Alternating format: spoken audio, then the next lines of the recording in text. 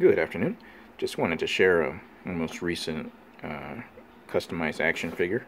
It's the idea for this action figure is I wanted a Ferro, the pilot for the Cheyenne Dropship from Aliens, and it's based on a Bo-Katan Star Wars Black Series body that you can get really cheap online. I guess they didn't sell very well, but I think I picked this one up just for $7 and bought like a handful of them just to throw in the fodder box till I can get to them later. But they make really good bases for Colonial Marines or female Colonial Marines. And it's just Bo-Katan. I didn't change out the head or mess with any parts or anything like that. All I did was use RIT dye, synthetic RIT dye, to dye the plastic black. All the black parts are all dyed black so that it retains all its articulation. And if you take them apart and then dye them, it gets into all the joints, so you don't have any of the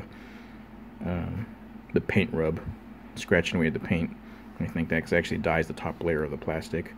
So all the articulation is still there, and you can see it's just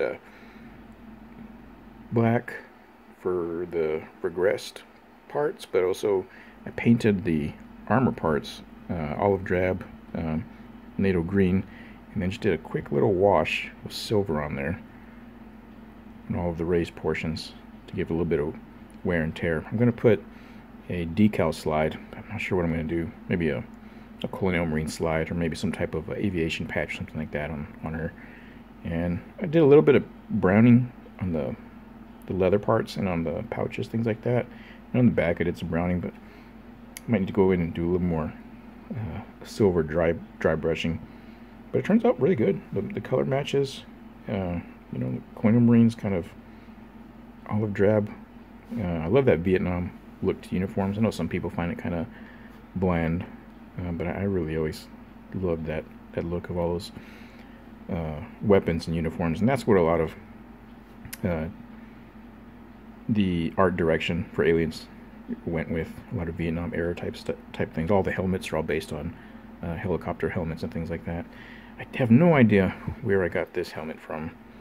It was just in a box, and I was just digging through it, just looking for bits, pieces, just trying to get some inspiration, and I found it in there. I don't know if I ordered it online or if it came with another figure, but I went ahead and just it was originally I think it was black, and I just went ahead and painted again, and again same kind of olive drab color, and then did some a black wash, and then a little bit of metallic dry brushing. I think I used gunmetal gray, something like that. The glasses are the same thing. I have no idea where those glasses came from. I found them in a box. I have a spare box of just a ton of little small extra pieces, and I had like 4 or 5 sets of glasses. No clue where that one came from. I don't think it came with Bees. I know it didn't come with Jubilee, so who knows. But it turned out pretty good. It looks like a Ferro. She's kind of the no-nonsense person. I'll probably go ahead and put the decals on there. I want to probably paint or stencil on Ferro to the back of her head. I bought some really small stencils, but I don't know if these will be... Yeah, these are probably too big still for her, so I might just have to totally hand paint that on there, which isn't a problem. But yeah, it's the most recent custom action figure, Ferro.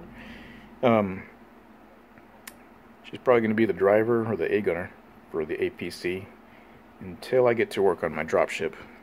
I definitely can't make a 1/12 scale dropship from the movie, because I was kind of doing some quick math, and for the 1/12 scale, in order for it to fit the APC inside, that's going to have to be 12 to 15 feet in width and length. That's a living room. But I know somebody online, I'll see if I can link it, made a 1/18 scale dropship, and it looks fantastic. And this was several years ago on the His Tank forums. And that thing, I think they said was the wingspan was 6 feet. So once you get into 1/12 scale, things start getting really, really big. But I've got an idea for a different type of dropship that she can pilot. But yeah, there it is. The customized, easy to do paint job Ferro. Thank you for watching, and hopefully I'll have some more updates coming soon.